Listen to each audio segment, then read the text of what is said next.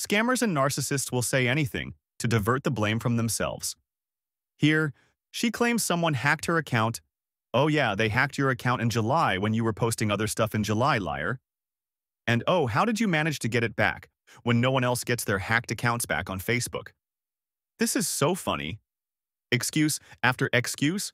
Stop trying to steal people's money, go get a job, and stop dragging other people into it. It just proves how fascinated and jealous you are of them, as 3 years later, you still going on about them.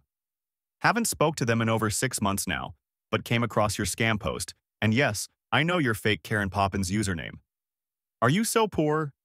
Now you have to consort to scamming others using fake usernames, just pathetic.